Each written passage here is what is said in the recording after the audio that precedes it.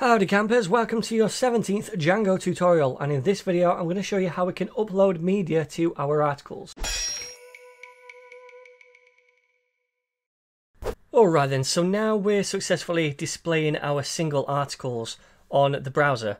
What I'd like to do is show you how we can upload media when we're creating an article. For example, having it as an extra field here, we can upload some kind of thumbnail or image which we can then show on this article detail page.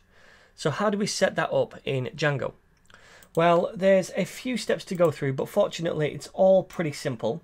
So the first thing we need to do is head over to the settings inside Django Nautic right here, and right at the bottom where we added a couple of lines for static files down here, we're also going to add a couple of lines for uploading media.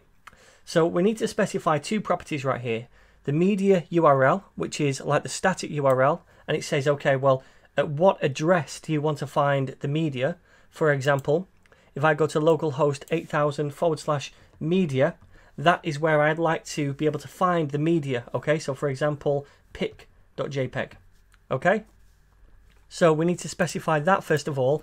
So we'll say media underscore URL and set that equal to a string /media/. And again, this can be anything that you like. You can call this pics if you want, or something else. I'm going to call it media. Alright, so now we've done that, we need to specify one more property, and that is the media underscore root. And the media root is going to be the folder where Django uploads images to. When we upload an image over here in the blog creation screen or the article creation screen, where is Django going to upload it to? So we need to specify a folder right here. So that is going to be equal to, first of all, os.path.join. Remember, this method right here will join two parts of a path together for us. And the first part is the base underscore directory. Now that gets the base directory right here of the whole project, so this Django Nautic folder. Then we want to append to that a media folder right here. So this will create a media folder inside this base folder right here. So now when we upload something, it's going to upload it to this folder right here. And when we go to receive that, Django knows where all that media is stored. So that's those two properties sorted out in the settings file. The next step is to head over to the urls.py file. And remember, we did this URL pattern for the static files. We told Django to serve those up. We have to do a similar thing for media files, only it's a little bit different. So the way we do this is by, again, appending a URL pattern to this thing right here. So we say URL patterns and set that plus equal, so append to static. And remember, we're importing static up here. No, we're not, so let's import that. So we'll say from Django.config or conf rather .urls.static import static. So this thing right here is going to allow us to say, okay, where the media URL is and where the document root is, and it's going to allow Django to serve up these media files. So we say static down here. It's a method and it takes two parameters. First of all is going to be the media URL.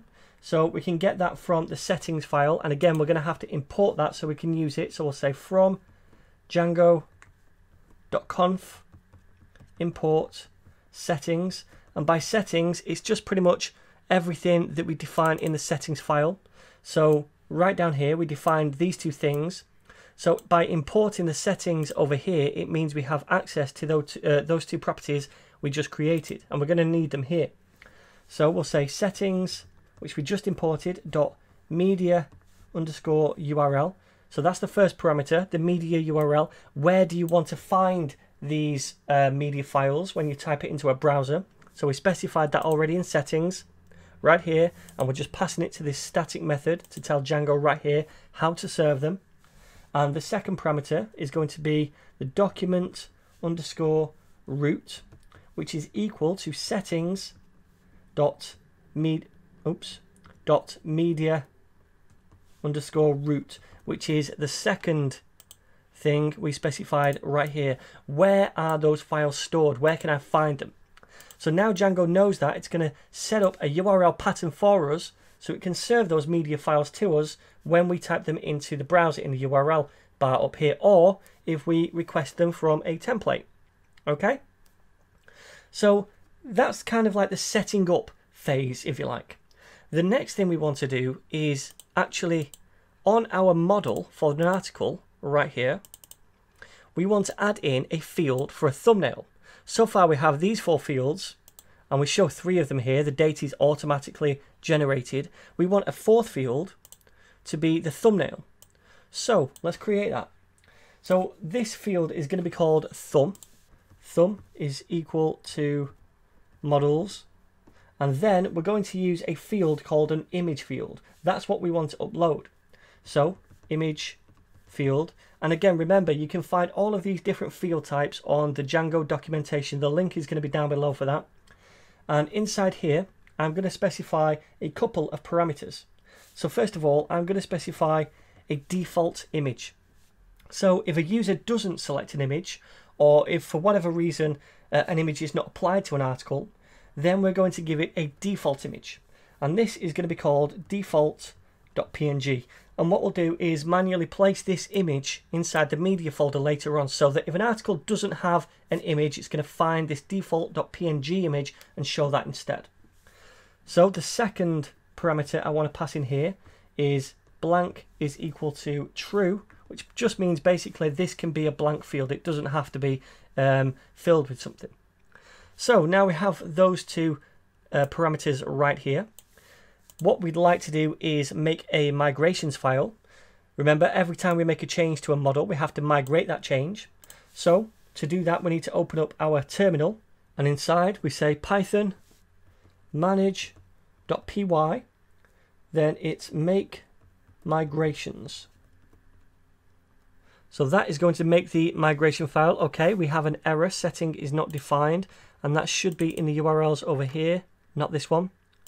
The ones down here, and settings, there we go.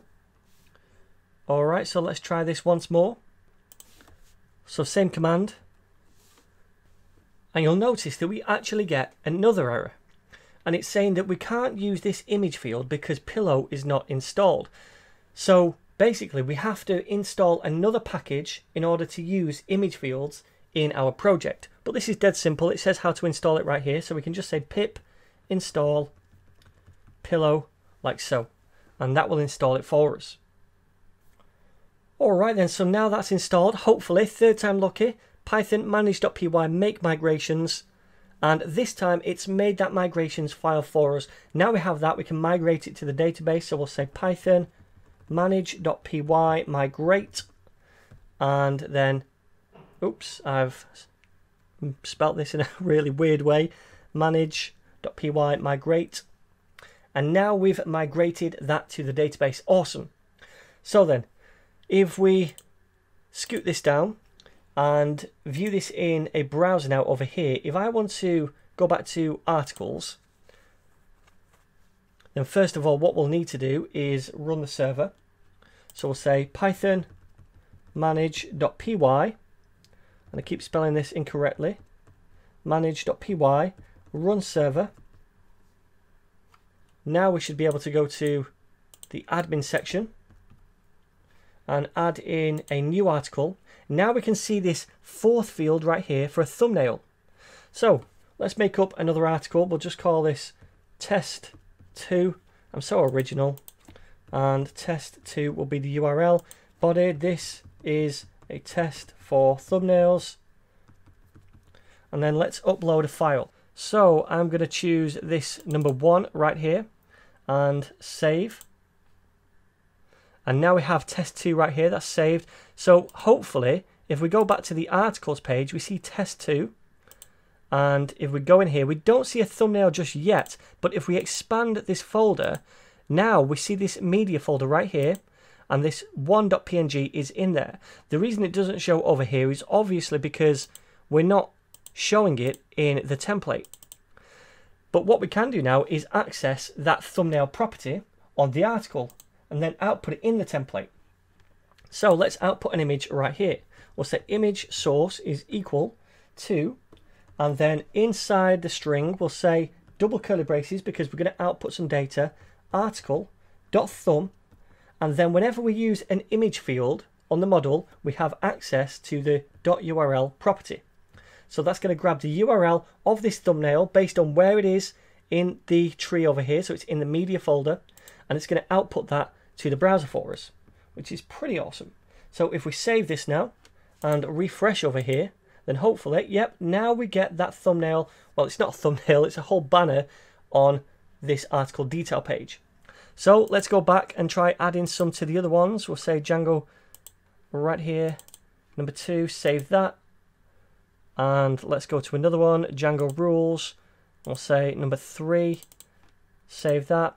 And also remember, we said that the default one is going to be default.png, so you can see that that's what it's automatically applied it to.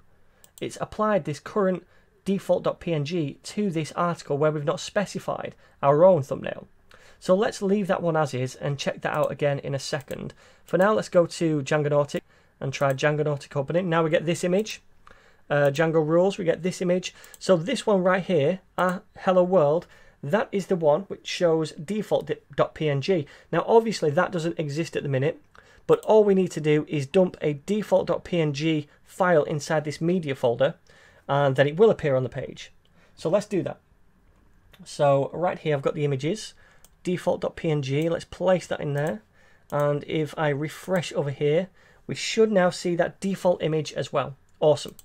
So there we go, my friends. That is how we can configure Django to allow us to upload media and save the media, and how we can show it on a web page.